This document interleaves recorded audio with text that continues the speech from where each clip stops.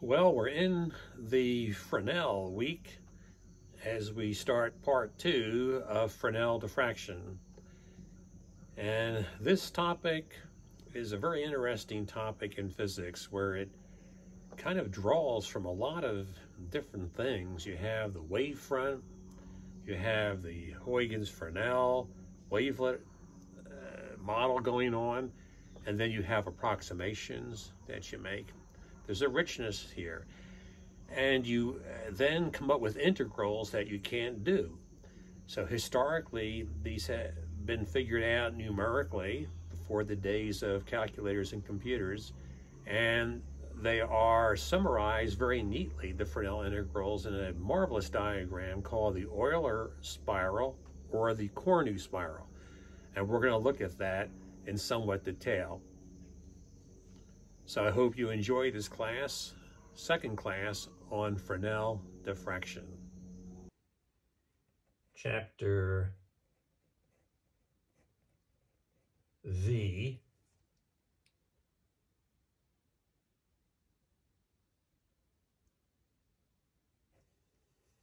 Fresnel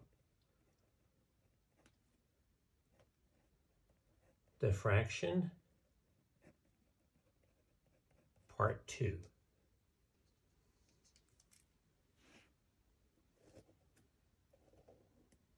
Let's go back and look at our zones. Draw a couple of them, Fresnel zones. And here, say point O out here, something came up like this for one of the zones, and over there, the P. But what's interesting about this is that this is like a lens, like something is coming from a point and then going to another point. So if you think of a lens,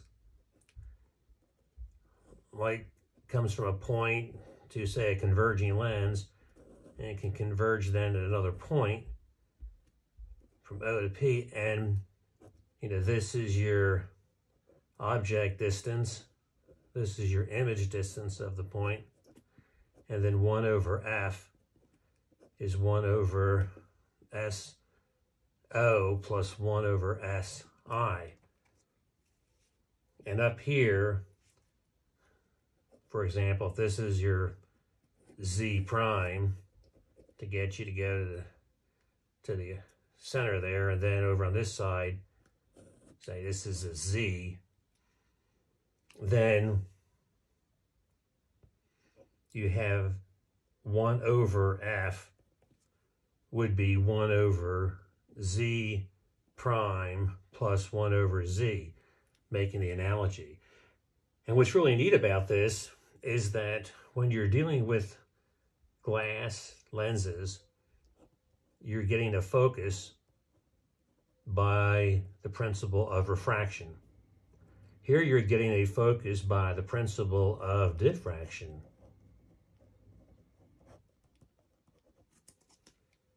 Now, from last class, we had for the optical path difference involving the mth Fresnel zone, we had the radius of the Fresnel zone, the nth one, square it, over 2, and we had 1 over Z prime plus 1 over Z. And we set that equal to m lambda over 2 from last class. So now we can see that the focal length here that shows up in here, 1 over the focal length, we're going to make a definition. It makes sense to call this, well, F, or we'll also call it, say, L. And that's going to be equal to, we find here, the combination we'd have here, Z plus Z prime. Z cancels Z, you have 1 over Z prime, and then Z prime cancels Z prime. So these equations kind of relate to a focal length. We're basically saying here that Rm squared over 2, and this is 1 over L, this part. So then looking at this equation, we can then solve for the L, and you would find here that 2's cancel, m lambda divided by the r squared is 1 over L, and then the L, which is also the focal length, you flip it. So this would be r m squared over m lambda. Notice this is interesting equation. We know L is fixed given the z prime and a z, which means this must be fixed. And that means we can pick any m. These are going to always be, work out to be the same since it's a constant. So let's go ahead and pick the m equal to 1. And then the focal length will be the first radius squared over the wavelength. Cool formula. This shows some serious dispersion. In other words, the focal length depends very heavily on that wavelength. The concept of, in fact, we probably should go ahead and call this section something. So let's call this V1, the Fresnel zone plate. So now we imagine having a plate that can block out some of these concentric ring areas, or these ribbons. Here is an example where this is passing the first Fresnel zone, blocking the second one, letting the third one in, blocking four, so it's letting in the odd zones. And let's look at some engineering problems with this Fresnel zone plate idea. So let's look at example 1, and let's say we have a plate with 10 concentric rings, and say we're passing the odd ones like the picture we just looked at. So odds pass, evens are blocked. And say we design it for 500 nanometers for the wavelength. And let's say we're shooting for a focal length here for the design 50 centimeters. Like that's the design parameters to work with these parameters. So if that's the case, when you actually start making the plate, we need to make some measurements, and we want the radius. Like if we look at this formula, the radius of the first zone. All right, so when we design a plate, we can make sure that is going to get transmitted. That's going to be here. If you have R1 squared is lambda times F, R1 is the square root of lambda F.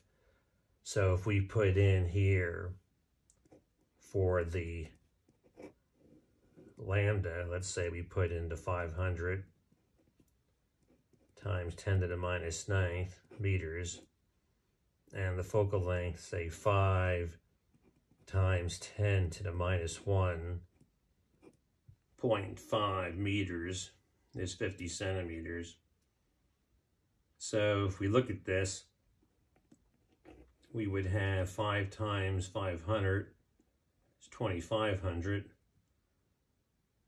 And then we'd have 10 to the minus 10, the 9 and the 1 combining.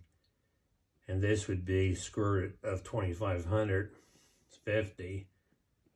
And the square root of 10 to the minus 10 is 10 to the minus 5. So if we move the decimal point over twice, we would have 0.50 times 10 to the minus 3, and that would give us a half of a millimeter. Nice. Nice little application. Now, if you knock out those even zones, you're going to get reinforcement because those odd ones reinforce. Because if you skip one, remember the way they're set up, you have lambda over 2, but if you skip one, then you have back to lambda, and that's in phase, in phase, in phase. So a quick estimate of what we're going to get if we have those 10 reinforcing, that would be giving you approximately, when you square, 100 times stronger. And we're ignoring the obliquity factor here, and we're making a rough estimate. Nice. Look at that. Technically, this is going to be measured by a scientific instrument. 100 times stronger, the radiance.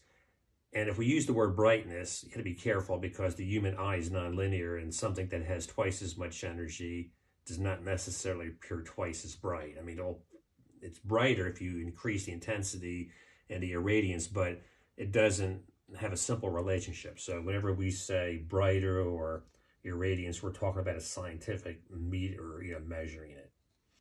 Let's look at example 2. Little problem with numbers and engineering. Suppose we have a zone plate where the first radius, first zone is 1 centimeter. And in this design, we want to work with 500 nanometers for the wavelength. Question here would be like what's the focal length? So we pull out the formula here that we used earlier, this formula up here. So that would be F is R1 squared over lambda. Now, 1 centimeter would be 0.01 meter, and we're going to square that. And then down here we have 500 nanometer, which would be 10 to the minus 9. So this is going to be 1/5. This is 10 to the minus 2. It's going to be squared, so that'll be 10 to the minus 4th.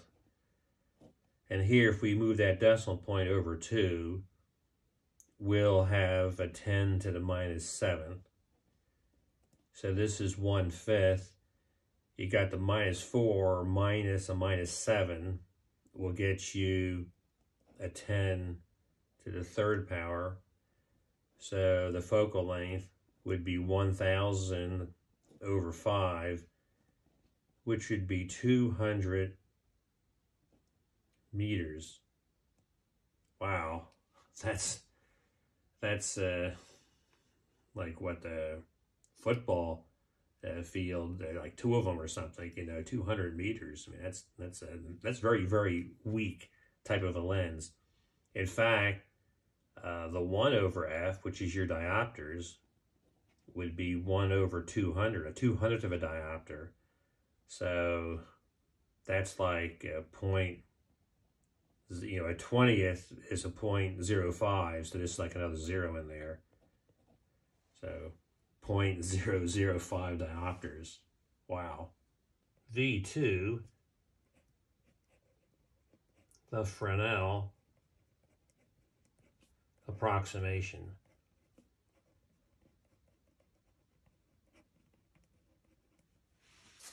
Now I'm going to be squaring a lot of terms, and I find it a little bit awkward to square when there's a prime. It's a little bit notation-wise a little awkward. So let's redefine something so that we don't have any primes. And when we write down a square, it'll be easier. So we'll have a subscript instead. So the R prime, this thing, let's call that a row, the row family of those lines. You could say row 1, row 2, but in general, just say if you pick one out, just say row. And then here, this Z prime would be then row sub 0. Then over on the other side, the Z, we'll call that R sub 0. And then these R's, the family, we can leave that the way they are. There's R, some arbitrary one is an R. So if we have that set up, then if we look at this diagram that has an opening where we're going to let pass, some light, then this is your rho naught, this is your R naught, this is rho to that point. It's an arbitrary point, a little differential area, and then this is your R. And so coordinate system, the X and the Y, and say the Z. So it kind of preserves that Z that we had above. And we're going to now pick up from last class. And from last class, what we had is this formula, E at point P. We had E naught over Z prime. So this is just copying from last class.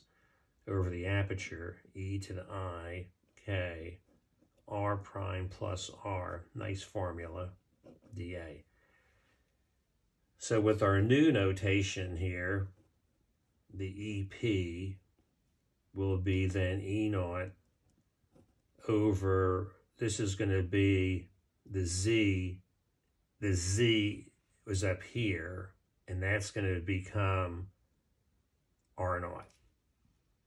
So that's R naught, and the Z prime, which is up here, is a rho naught. So that's the rho naught, like that. And then for this integral, the R prime is the rho, and the R stays the same. So there we have it. So the approximation we're going to make is that the X and the Y, that gets you to this little place here, like if you go, say, an X, and then you go up to Y, that these dimensions, like these lengths, are small compared to these big ones, like the rho naught, R, and R naught. So if that's the case, we're going to now write down some equations. We're going to write down, for example, the rho is going to be the square root of, we're going to look at this, the triangle here. This little piece here is going to be x squared plus y squared. And then this piece will be rho naught squared. So rho naught squared plus x squared plus y squared gets you rho, the square root of that. So you're squaring the rho naught, and you're squaring this leg of the triangle. This is like a right angle, and you want x squared plus y squared. So when we do that, we can pull out the rho naught, which is the big one, and have then 1 plus x squared over rho naught squared plus y squared over rho naught squared to the 1/2 power. And since the x and y are small compared to this, we're going to be able to replace this part here with 1 plus, 1/2, remember our expansion idea, x squared over rho naught squared plus y squared over 2 rho naught squared, like that. And then you can put the rho back in, and if you put the rho back in,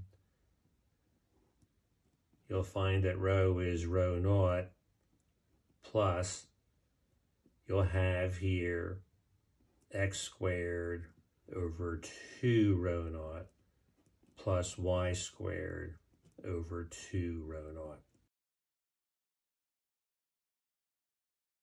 And if we do the exact same thing with the R, to find the R on this side, you get the same equation where you replace the rho with R's. So let's look at that over here. We have the two equations. The rho is rho naught plus x squared over 2 rho naught plus y squared over 2 rho naught. And the exact same equation with the r would be an r naught plus x squared over 2 r naught plus a y squared over 2 r naught. That's for the other side, because you have, you know, here's your rho naught, here's your r naught, and then you did something like this, you know, where you had your rho up here and your r, and then this side here, if you square that, that's where you get the x squared plus y squared. Make the approximation, we're all set.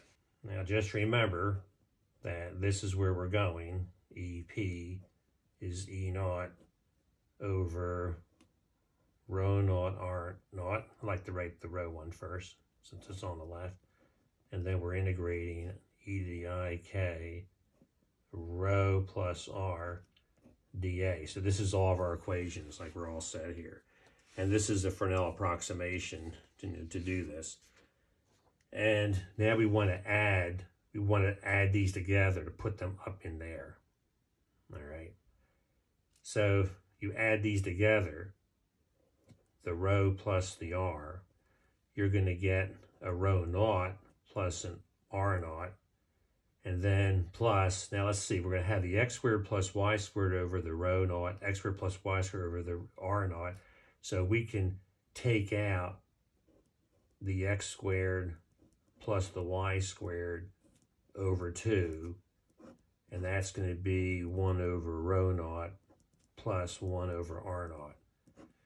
So since you have x squared over 2 and y squared over 2, and you have a 1 over r naught, that's this one, x squared over 2 plus y squared over 2, and that's over the rho naught. So like that's it. And then if we want to add these together the usual way, like this, we would get rho naught plus r naught, the sum over the product. Okay, so now all this stuff has to be put up in there. So this is a lot to write out here. EP is going to be equal to E naught, rho naught, r naught, integration over the area, E to the I, K. Now we're going to put all this stuff has to go in here. So let's just do it like that, you know, for now. And we can see that this part's constant. So I can pull that out. And if I pull that out, in other words, I can pull out the E to the I, K, the rho naught and the r naught part. Because see, this is going to be, you know, there's an exponential here, an exponential here, you know, there's an IK, and so this is going to be there, and all that's going to be up in there. So I can pull that out, absorb that into the constant, and don't worry about that constant. We're going to absorb stuff into constants a lot, and then we'll normalize things and show you what that constant means at the end. So here we would have then E to the IK. We would have this second part. So that would be x squared plus y squared over 2. And then here, rho naught plus r naught over rho naught times r naught. There. That looks a little bit more manageable by absorbing constants into constant. So now here, what we're going to do is write out specifically the integrations over here. This little dA is your dx dy. That's that cute little patch. The cute little patch up in here is a little dx, that's the x direction, and a little dy. So that means we're going to go from some x1 to some x2, and from some y1 to some y2, e to the ik, and here I'm just going to write down everything again here. Rho naught plus R naught over rho naught R naught, and then dx dy. Okay, now here, what we're going to do is the convention, and this is a beautiful convention as you'll see this unfold, is that the x squared term here, take the x squared over 2 and say multiply here by k, like this, and then take the R naught and rho naught. We take this, we're basically pointing out the x squared part here. So this is going to multiply the I. But see, this is suggesting to like define another variable to clean things up. Remember your k is 2 pi over lambda. It's our definition of k. You got x squared here over 2. And then you have this factor here. I'm going to rearrange things slightly. This is the convention that has been chosen, and you'll see it's a beautiful convention as we proceed. We're going to leave the pi over 2 and put the 2, we're going to put the 2 in with these constants.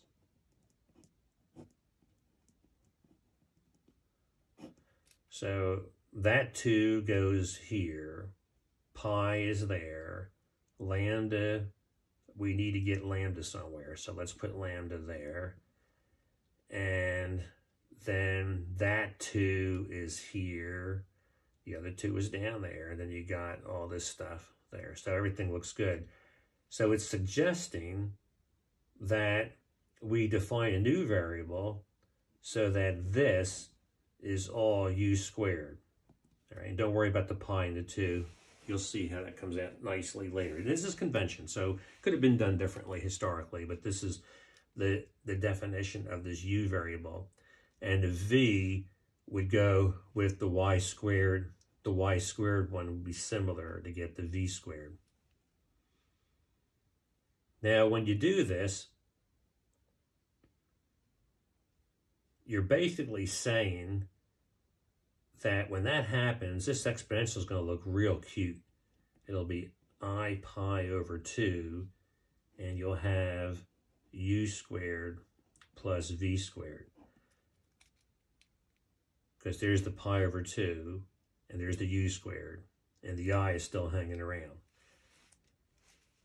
And that's going to factor real nice into these 2 dimensions like this. Now, when you look at the dx dy, you got to replace that with a du dv, okay, du dv. But here, if you were to look at the definition of x, the x definition, or the u definition rather, the u definition is when you take the square root, you have x, and then you have all this stuff with a square root sign.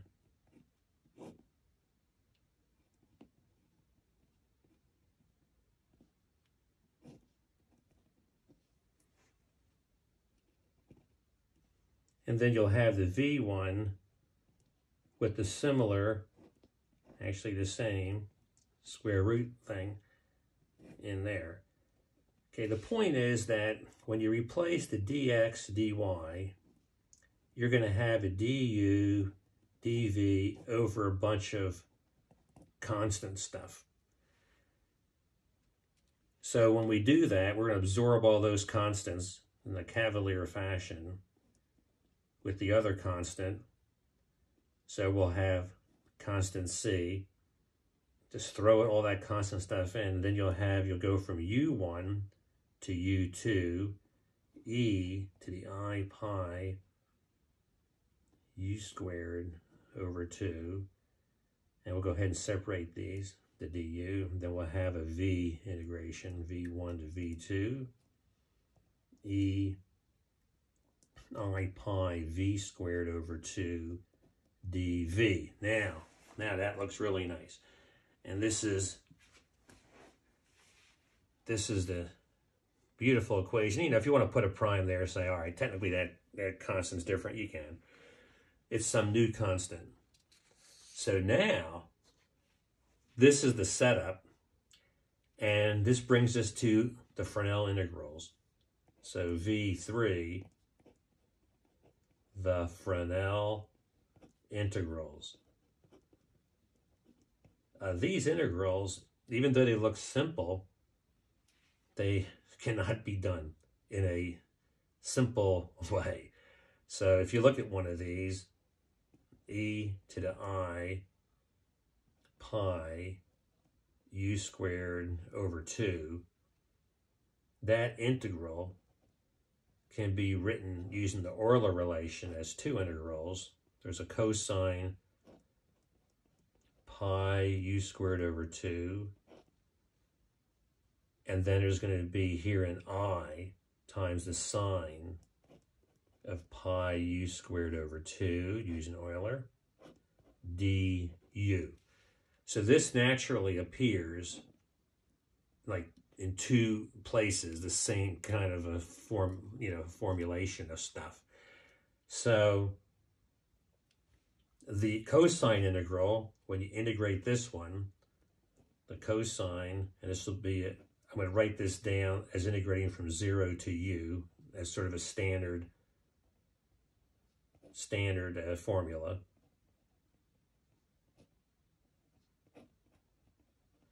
And then we'll have the S to represent the sine. So like the big C stands for cosine, and this is like the sine one. Integrate from 0 to u, some like generic integration. Sine pi u squared over 2 du. Now, you might say I shouldn't do this, that I should put like a prime here since I'm integrating, and I'm like, what are you doing? Like, you're integrating over the same thing, using the same thing twice. But you know, physicists like to do this. Look at this work formula. Work is force times distance, all right, dx. But force is mass times acceleration. But acceleration is dv dt dx. Now, if I let these be finite deltas, I can then start shifting deltas around and then put them back at the end. Mathematicians don't like you to move these around unless they're finite deltas, like delta v.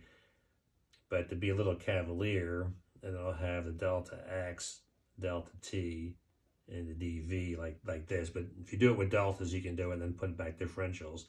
So this is equal to mv dv, and then often what physicists will do is they'll integrate from 0 to v and have the same v there, and this gets you then v squared over 2, and you get the famous derivation of the kinetic energy formula for the work energy theorem. So don't worry about using the same variable. I mean, if you want, you could put a prime there and a prime there, but then it's going to mess up my square with the prime. So this is fine. This is done a lot in physics, so no big deal. So what do these integrals look like? Well, here you have a plot of the integrals, the cosine one and the sine one. So these are integrals, and you're integrating from 0 to u is what you're doing, and these are the results. Isn't that cool? Very nice stuff.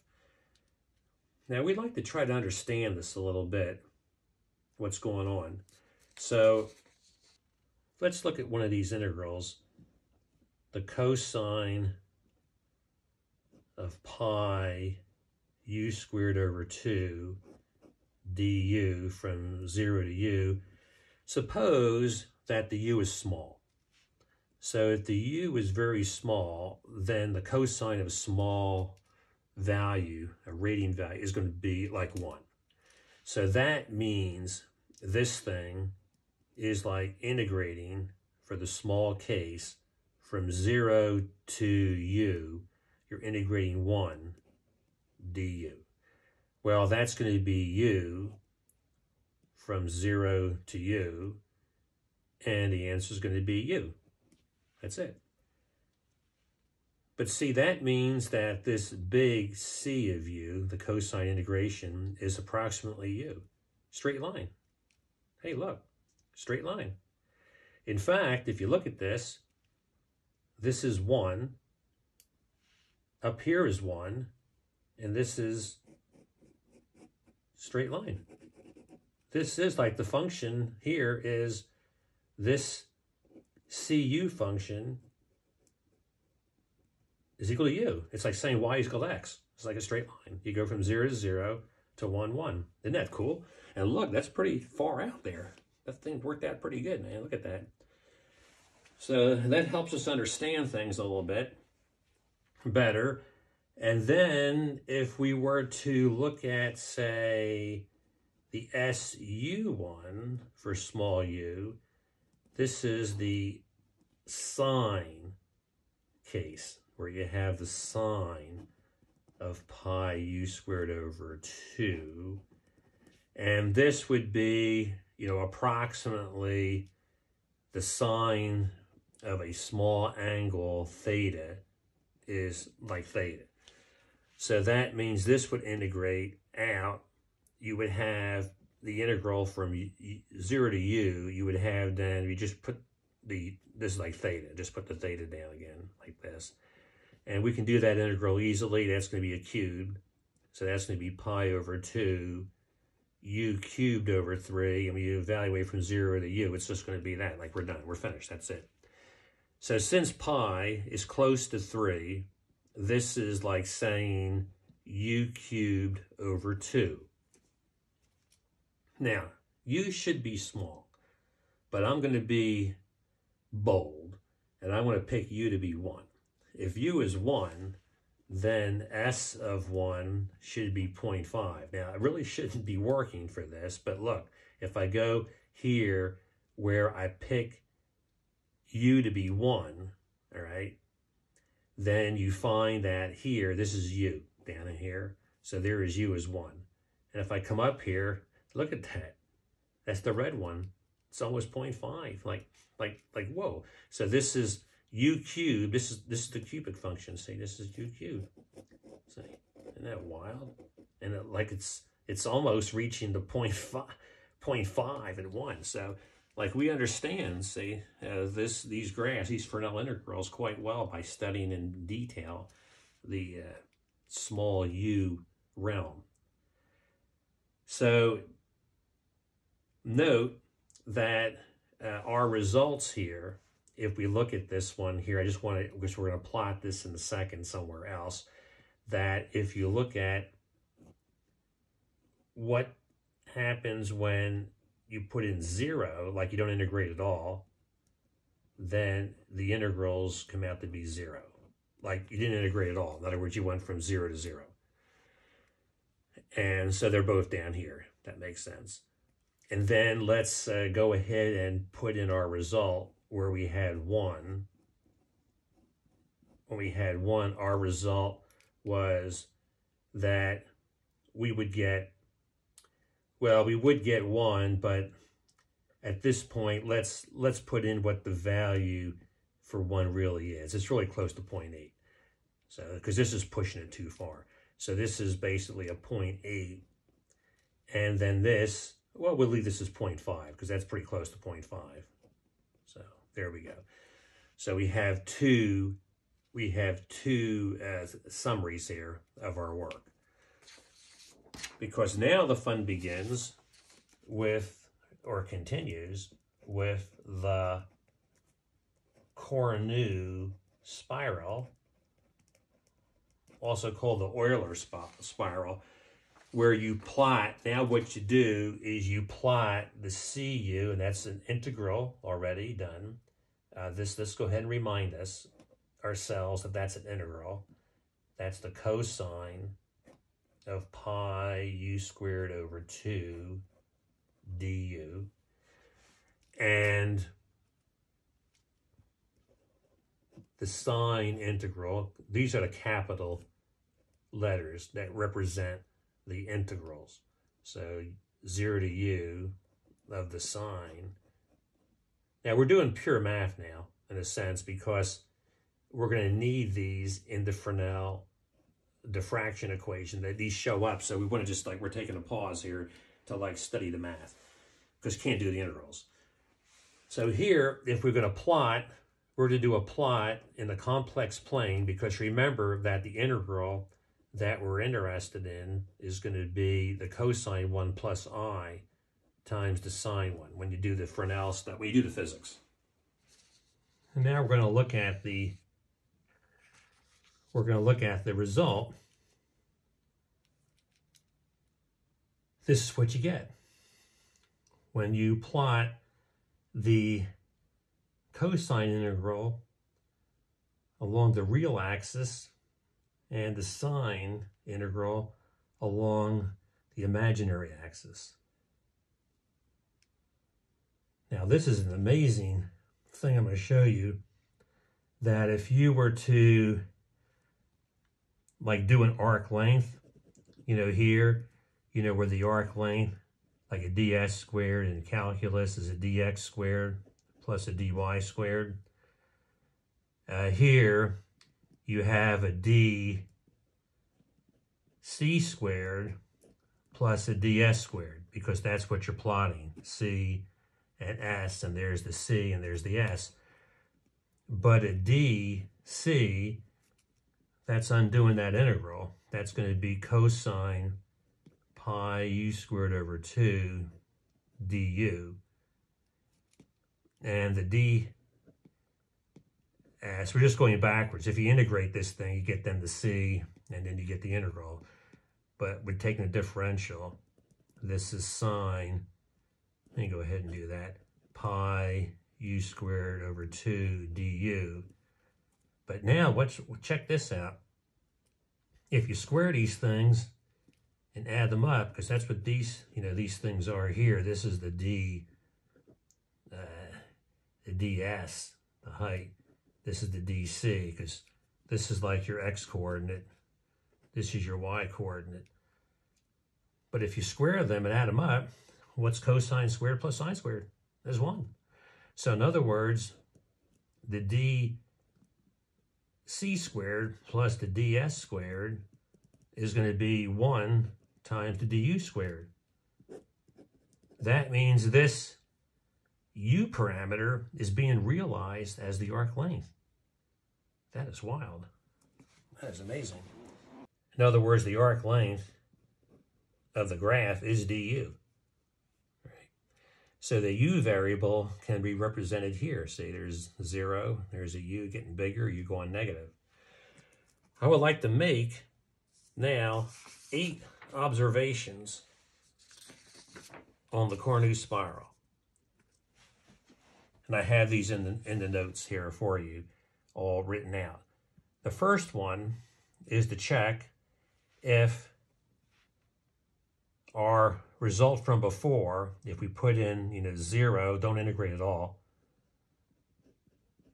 that you're supposed to get 0, 0, like you didn't integrate at all. Well, yeah, there it is. Like, that's the point there. So if c is 0 and s is 0, like, that's the point. It's right there. Now, what about our other case? We said that at a c of 1 and s is 1, so this is a second observation here, was roughly a 0.8 and a 0.5. So let's look for that point. We want the c to be a 0.8. So you come over there, there's the c. And you again go up, and there's the 0.5. See, it's like it's up here. And look, the u is 1. And this is observation 3. If you take this thing and wrap it down like this thing would probably come out to about there. And guess what's out there? 0.8, 1.0. So isn't that amazing? Look at that. You just take that thing and unwind it. So this is a measure of the u. Observation 4. We found that for small u, c of u was approximately u.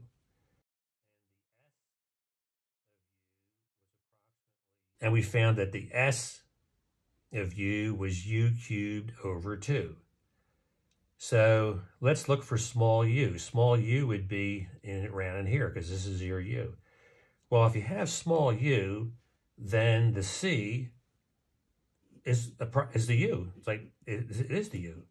Well, that's what that line means, see, because if you go along u, that's what the c is. So that one checks out. Then if you look at the S1, when it's really small, you know, this is like it's going to be 0, but then what happens is it starts to pick up, see? So this one starts to go up like this. And notice that the U is still behaving itself, is still the C. So the C is 0.5, and look, the U is 0.5 there, but now you have the UQ kicking in. You have this thing climbing up. So very, very nice observation. Notice that if we go back to here, we see that these results start to oscillate at lower and lower amplitudes, and they're wiggling around, the C's and the S's. And that's what's going to happen to the spiral. As things get smaller and smaller, they're wiggling around smaller, you get this spiral effect going on. And then notice that when you look at CU, that's the cosine. Cosine's even. Sine is odd. So that means you would have, when you have, in other words, when you go to, say, you integrate C, you're going to go from, say, 0 to minus u. You want to go in the other direction. Cosine is going to be the same. Sine is going to go negative. So if cosine is going to be the same, that means we'll have this reflected on this side, but since the sine is negative, it's going to push it down there. So you get that kind of inversion effect because of the nature of the sine and cosines, or, you know, this cosine's even and the sine is odd. So it's like, you can understand like the symmetry going on there. Observation 7, if you look at the equations we already have written down, we already did all this, that the slope, like this is like doing a dy dx kind of thing. Remember, s is on the y-axis and c is on the x. The slope is the tangent. Wild, all right? So when is the slope 0? Well, the slope's going to be 0 when your tangent, you want your tangent's going to be 0. Think of it like your tangent is your sine of theta over cosine theta. If you want the tangent to be 0, you want the sine to be 0. So where is the sine 0? Well, the sine is going to be 0 at 0, at pi, 0, the sine is 0 at pi, at 2 pi, 3 pi, 4 pi. So if that's the case, then the u squared, you're going to divide by the pi, and then you need to double. So if you divide by the pi, you get a 1, then you double, you get 2. So like these are the numbers, 0, 2, and then 4. Divide by the pi, here you get a 2, but then you got to double it. That's the u squared, then you take the square root, and notice that here the slope is 0, where u is 0. And notice that if you go to square root of 2 is 1.4, it's like up here, slope is 0. And then if you go to plus or minus 2, that's down there. See the way the u wraps out. If you unwrap the u, the u, you would have the axis labels there matching. See, 0.5, 0.5. So that's 2 then. Its slope is 0. That's good. Amazing. Then let's try looking for when the slope is infinite. Well, that's when the cosine, since you have the sine over the cosine, if you want infinite tangent, just think of the cosine's got to go crazy, got to go 0. So when's the cosine 0? Well, that's going to be when theta is like, that's going to be like pi over 2, 3 halves pi, 5 halves pi. Then when you want to find the u squared, you're going to kill the 2's. All the 2's go away.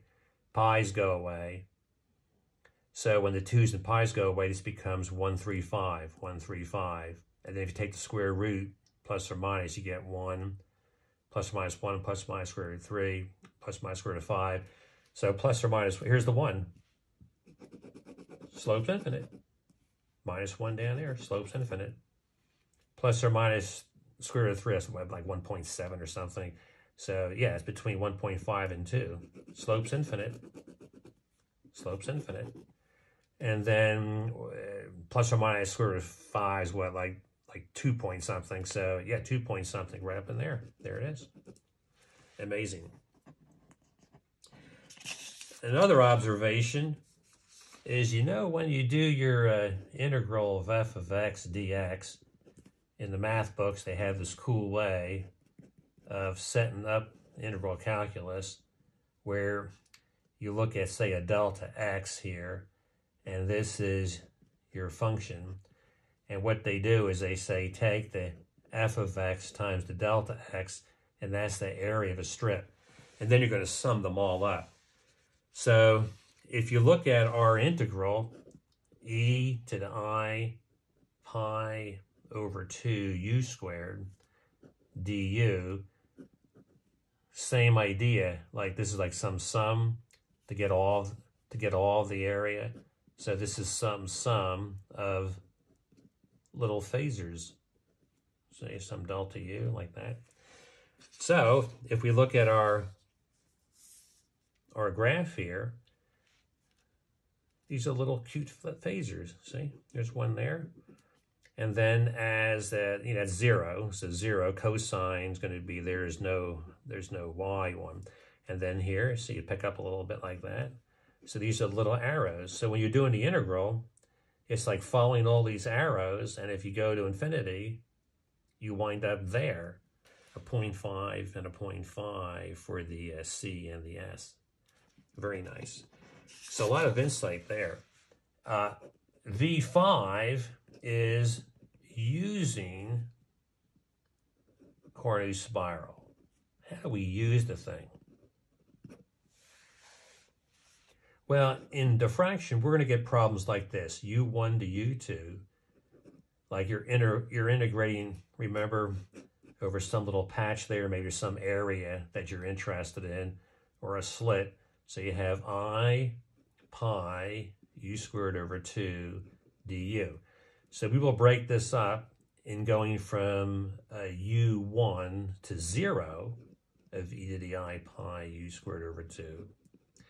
And then we'll go from 0 to u2 of the integration. Now we're going to take this one and flip this one the other way to go from 0 to u1 and put a minus sign in front.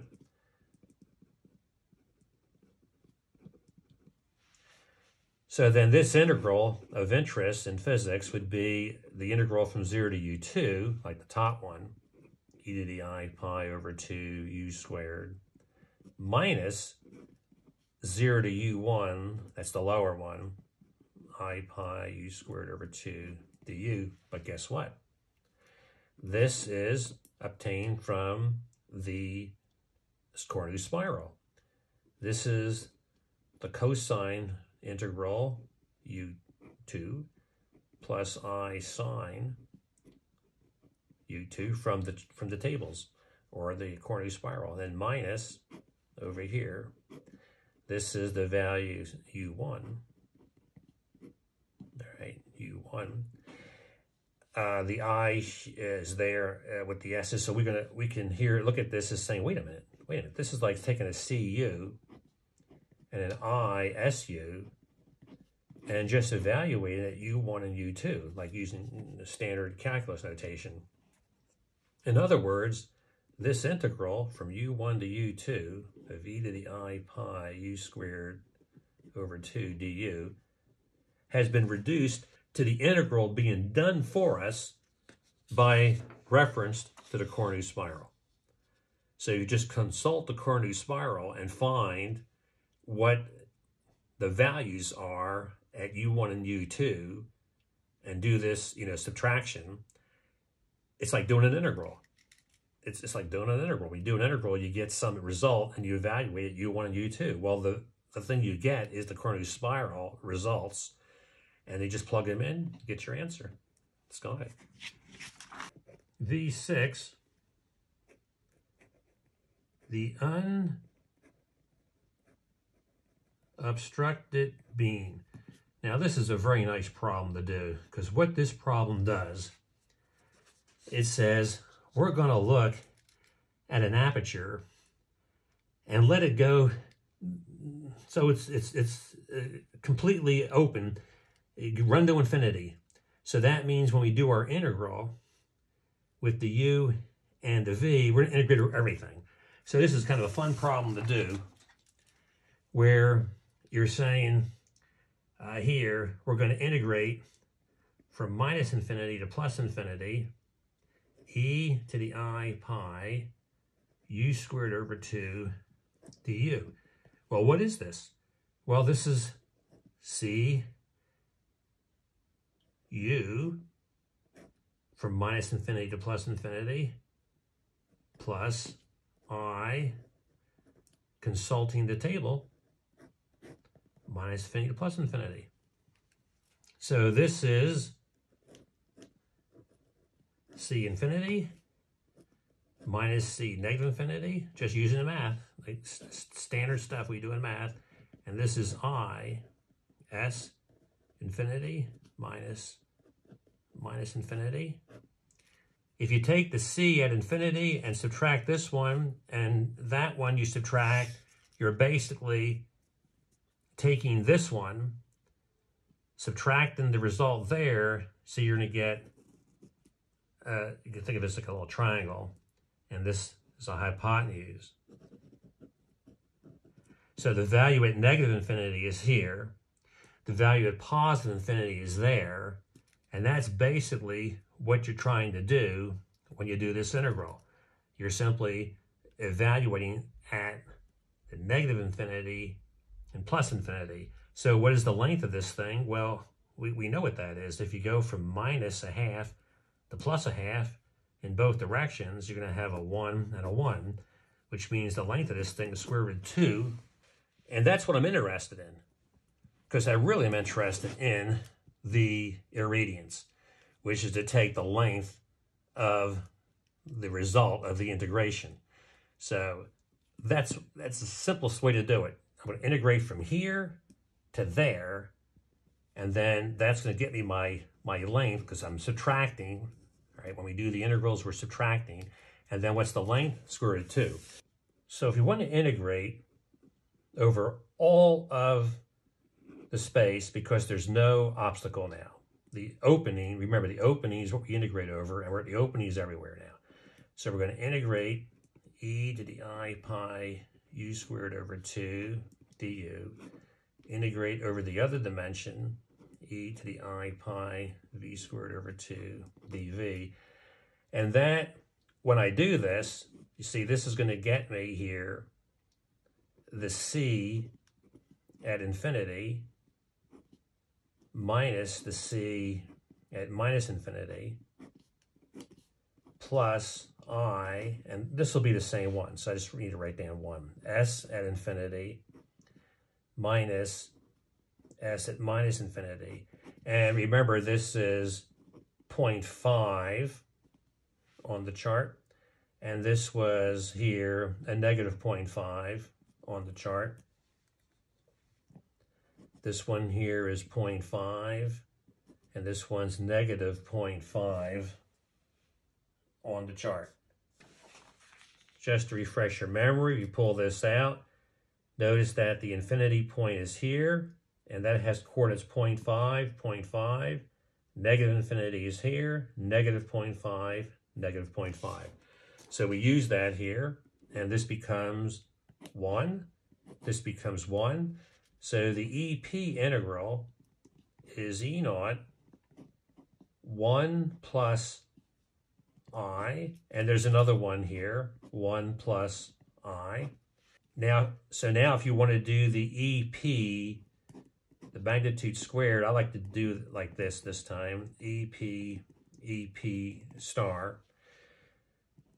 And this is going to be E naught, 1 plus I, 1 plus I. This is still going to be an E naught, but then when you do the star, you get 1 minus I and 1 minus I. And now this is cool. When you take these two together, you're going to get 1 plus 1. Because remember, if you have A plus B and A minus B, you get A squared minus B squared. So 1 squared minus I squared is going to be 1 squared minus I squared is going to be 1 minus the negative 1, which is going to be 2. So that means for the EP, the irradiance is going to be proportional to this. Is going to be E naught squared, and there's going to be a 2 times a 2. So this will be 4 E naught squared. And the case of normalization now is I want this to be the amplitude of the unobstructed beam. So here's what I do. This is done a lot in quantum mechanics and probability theory, where the probability of all cases have to be 1. So if I make A naught over 2 my constant, so when I integrate from U1 to U2, this is my general formula now. I pi U squared over 2 du, V1 to V2, e to the I pi V squared over 2. If you start with this, then when, in other words, we're saying the E naught is really an A naught over 2. Because if you do that, then when you get the E naught squared, you get A naught squared over 4, and that 4 will cancel this 4, and this one will have the amplitude, when you square it, this one's going to be A naught squared, which is what I want. I want the unobstructed beam to have a reference. So this is the definition to make. It's called normalization.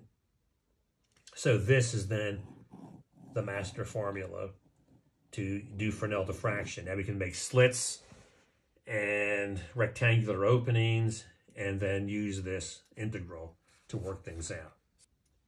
Now what I would like to do here is set this up for a slit. If I set this up for a slit, I'm going to integrate from minus infinity to plus infinity on the height for the slit. And then the slit will have a width. Okay, if I want to take here, this is going to be like, if you have, remember if you have a complex number like this, or a phasor, when you do the bars on there like that, you want the length of the phasor. So using Pythagorean theorem. So here, I'm going to do A naught over 2, and the A naught is considered to be a magnitude. So therefore, I'm going to do this. I'm going to have the first integral here.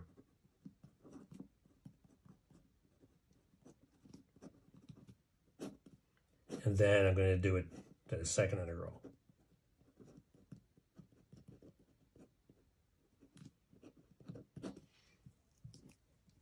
Now we worked out one of these integrals from minus infinity to plus infinity.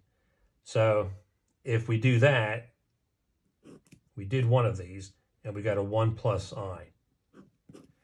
So the 1 plus I is going to give you then a square root of 2. So that square root of 2 will modify the far left, and this would be my general formula if I have a slit. And I can pick now U or V, it doesn't matter. I'll go ahead and use U. Say integrated over the V1. I integrate over the V1. I want to have the U. In other words, let's call this the U1 and say the V1 we integrated over. So just kick that over to here and leave this one alone. So this would be then e to the I pi U squared over 2 du. And this becomes my formula to work out diffraction, Fresnel diffraction for like slits and things like that. V7 phasor properties. I'm going to include a section in the book which I refer you to, because when I apply this principle, like if I have a product of 2 phasors or 2 complex numbers, if I do this to find the magnitude of the phasors, the multiplied phasors, then I'm going to apply this to each one individually. Hopefully you've seen this before in some math class using complex numbers. If not, if you were sick that day, I've done it for you. In other words, here's the review. Just go through the few steps and see the proof that you can make this. And that's important because we'll use it up in here.